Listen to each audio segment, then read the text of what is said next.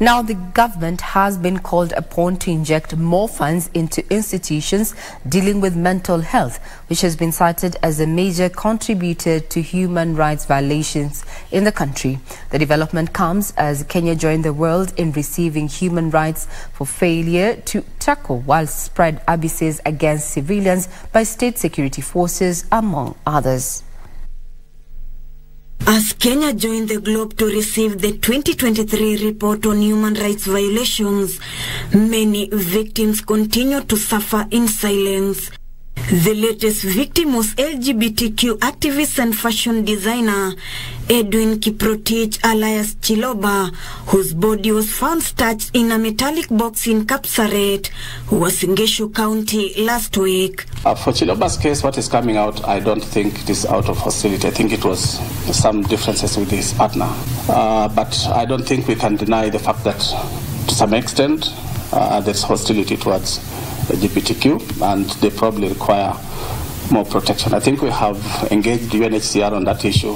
The report by Human Rights Watch further reveals that there were over 187 cases of police killings and disappearances recorded in 2022, with 32 cases being forced disappearances, a number slightly higher than recorded in 2021.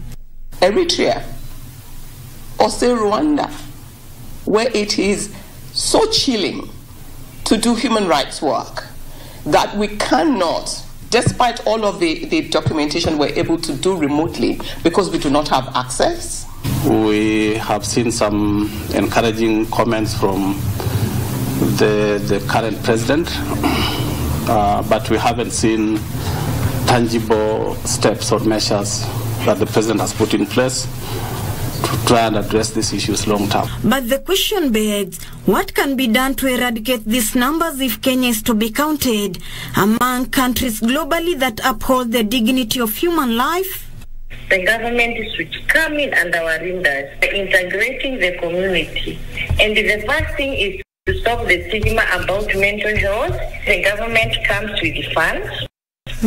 Then through the counties, whereby each county can come about with its own way of talking to the community, like holding the chief barasa. The police should interact freely with the community, so that now we can stop all that. The yearly report has been released simultaneously across the globe.